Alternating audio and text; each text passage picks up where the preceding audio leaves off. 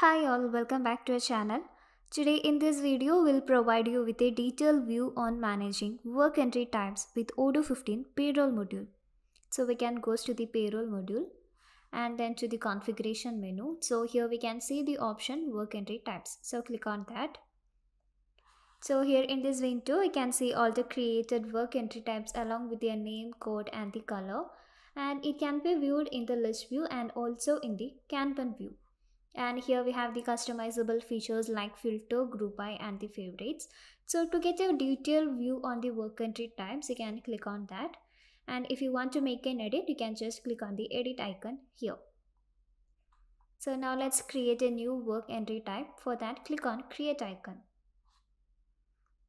So here we can enter the name of the work entry type along with a unique code in this field. So here we can provide the name for the work entry type.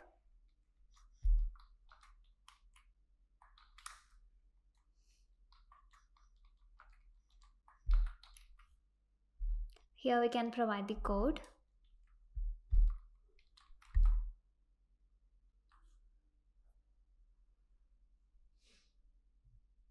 Then we can add the DMFA code here. And also you can choose the color from this color field section.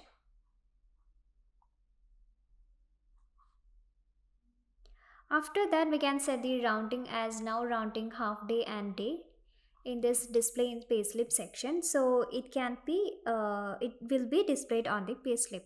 So while choosing the half day we can set the round type like closest up and the down. By choosing the day, here also we can choose the round type like closest up and the down. So we can choose now rounding. Likewise, we can also add the structure type from this drop down menu. So here we have the regular pay, worker pay, 30th month, end of the year bonus options.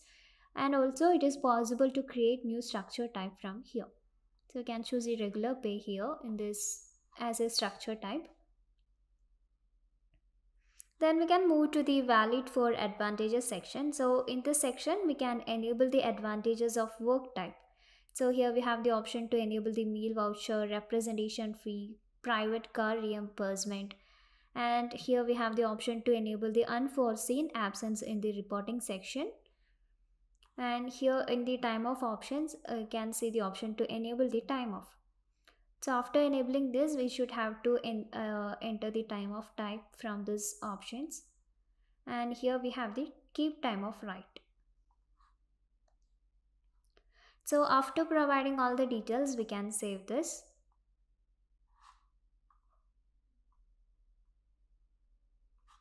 So here we can see the work entry type that we have created now.